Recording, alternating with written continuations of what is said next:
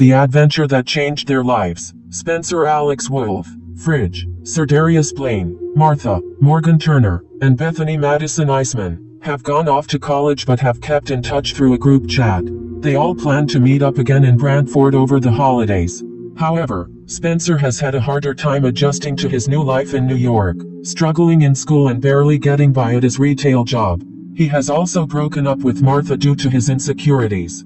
Spencer returns to his home with his mom Marin Hinkle, and Grandpa Eddie, Danny DeVito. Spencer talks to Eddie about his friends and how things have been going for him. At night, Spencer reminisces about his time in Jumanji, and he goes into the basement where he takes out the console that he saved, along with the damaged game cartridge.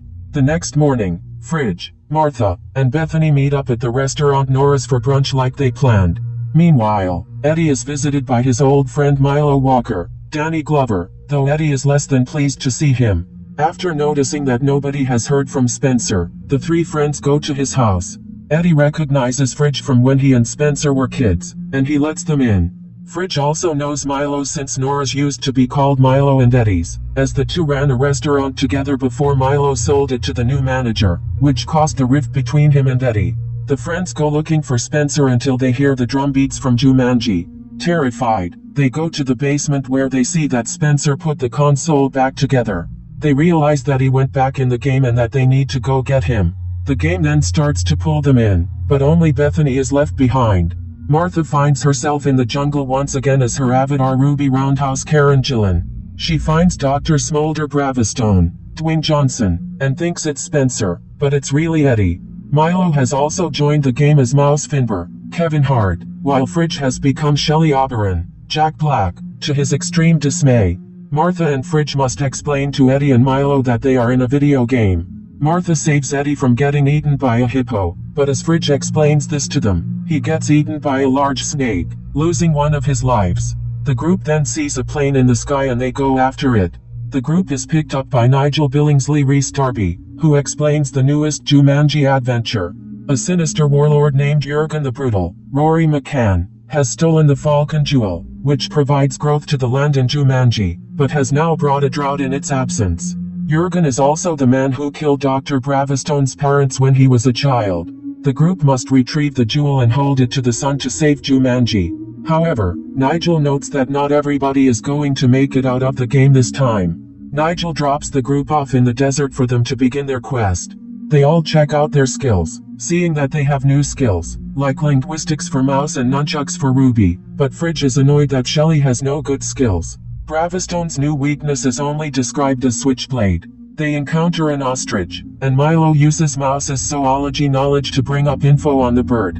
Unfortunately, he is slow to explain that ostriches in herds are dangerous, as Eddie finds out when he gets chomped by one after trying to confront it.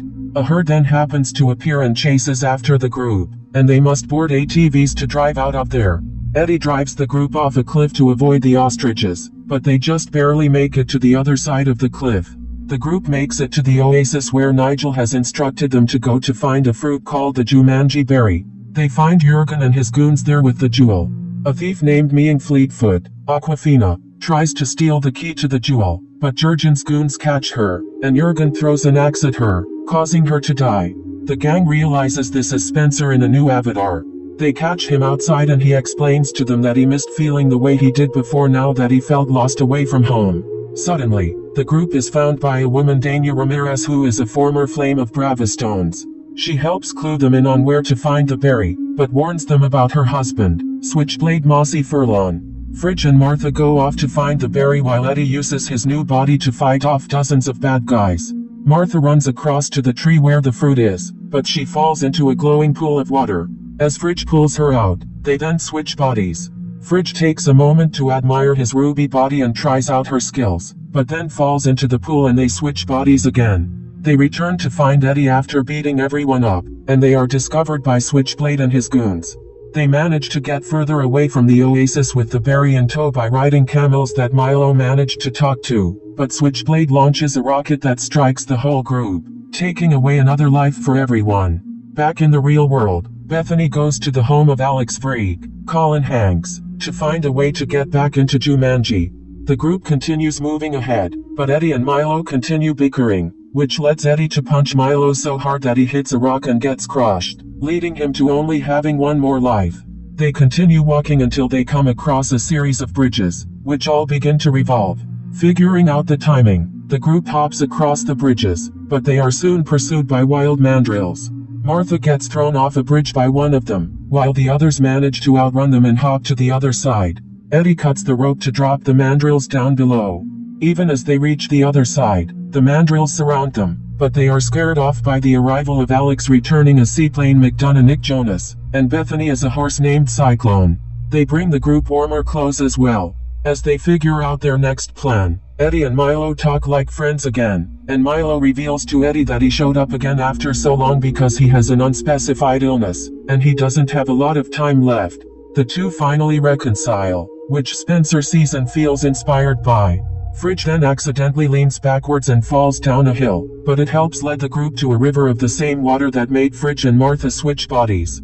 Spencer, Fridge, Bethany, Eddie, and Milo all jump in, which returns Spencer, Fridge, and Bethany into Bravastone, Mouse, and Shelly, while Eddie becomes Meing and Milo becomes Cyclone. Not long after, Eddie and Milo are taken by Jurgen's goons. The friends follow the henchmen to Jurgen's ice fortress on top of a mountain. Fridge and Bethany pretend to be the brothers Kebabik, famed among Jurgen and his mercenaries. Spencer, Martha, and Alex try to find a way to get to the others.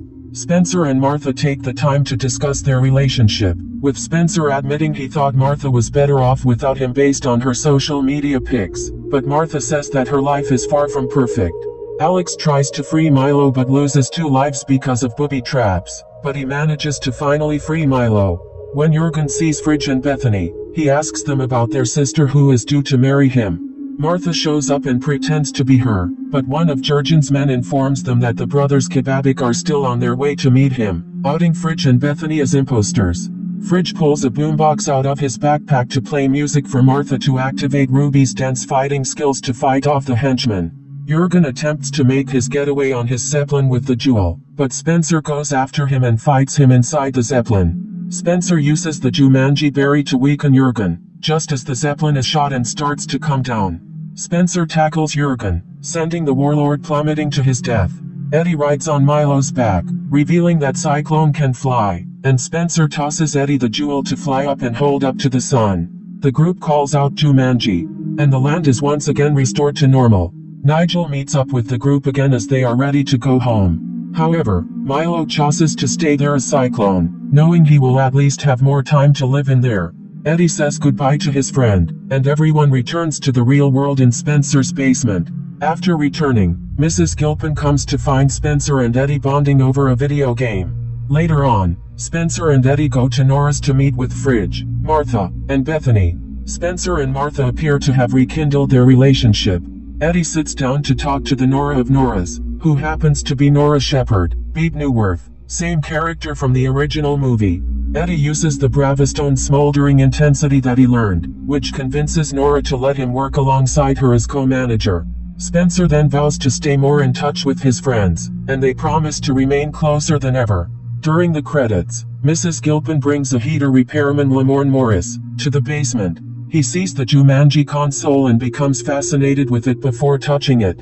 Cut back to outside of Nora's where the group finds the herd of ostriches running through the streets. Cut to the chase brought to you by the Jumanji gang. Spencer, Fridge, Martha, and Bethany have gone to college since their last adventure, but Spencer has had a hard time adjusting without his friends. When they all go back to their hometown, Spencer puts Jumanji back together so he can relive his time as Dr. Smolder Bravastone. The friends go to Spencer's house to find that he has gone back in the game, and it pulls Fridge and Martha inside. Back in Jumanji, Martha returns as Ruby Roundhouse, but Fridge is now Shelley Oberon, while Spencer's grandpa Eddie has become Dr. Bravastone, and Eddie's estranged best friend Milo Walker has become